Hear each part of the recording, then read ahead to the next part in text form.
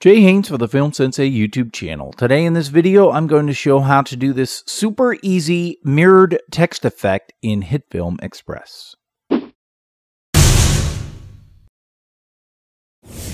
So this effect is actually super easy to do, and it looks very three-dimensional, but actually it's not. I'm going to start by creating a new composite shot, clicking OK, and then I'm going to go ahead and create a new text layer by clicking New Layer and Text, and then I will just type in my word. In this case, I will use the word mirror, but you can use any word, and I will just change that, and I'm going to go with a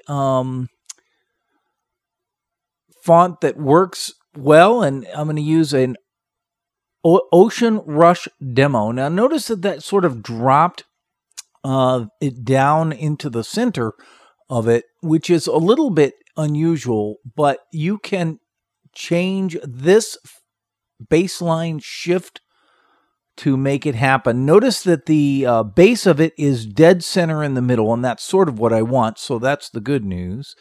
And I'm just going to sort of place it here, and then when I'm happy with that, I'm going to right-click and make it into its own composite shot, clicking OK. That way, if I want, I can go back in and change this, and it will change everything. I don't have to go back in and change everything. So that's the main text, okay? And I'm just going to call it text here. And then if I duplicate it, I can either right-click and duplicate, or I can use the hotkey Control D to create the second one. I will refer to this one as the mirrored text. And if I open up the transform properties under scale, I can unlink the scale from X to Y. And if I change the Y one to -100%, then I have a mirrored image of it, see? And this is what makes it super easy to do, right? So now if I go in and I change this one, it will change both of these, right? So the key, of course, is that you don't want it to be a perfect mirror image, right? You want it to look a little bit different. So the first thing that I will do is selecting the rectangular mask tool.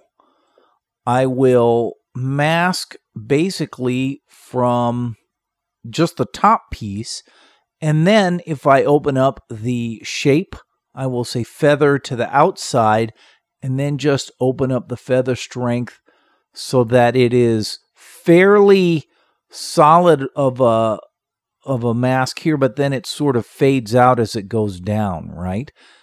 So there's your first thing that you want to do.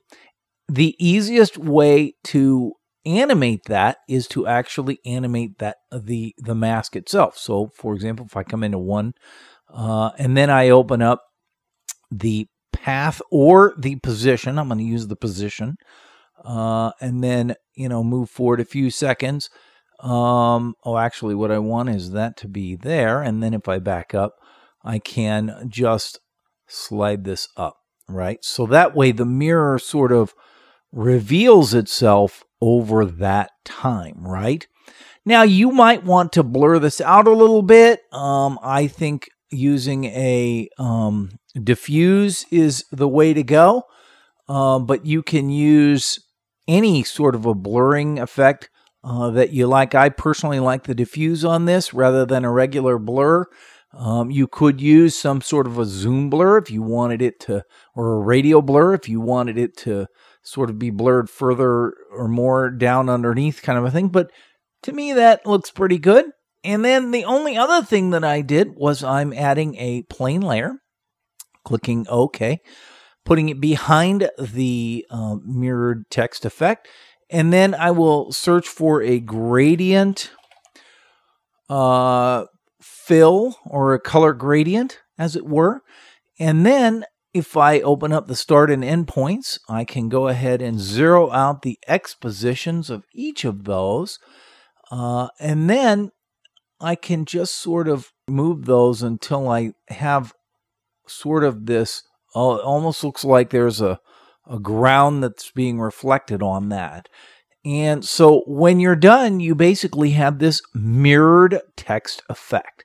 Like I said, you can change that text if you like. So if I go into the original text and select it and I use a different word, then when I come back out, I have a new look to it, but the mirror and the text are still correct. So that makes it very procedural in nature. So pretty much that's it in a nutshell. If you have any questions, do me a favor and leave them in the comments below. Be happy to answer them for you. If you like this kind of content, definitely like this video and subscribe to the channel. Click the little bell icon for notifications. Feel free to share it with your friends. And as always, thanks for watching.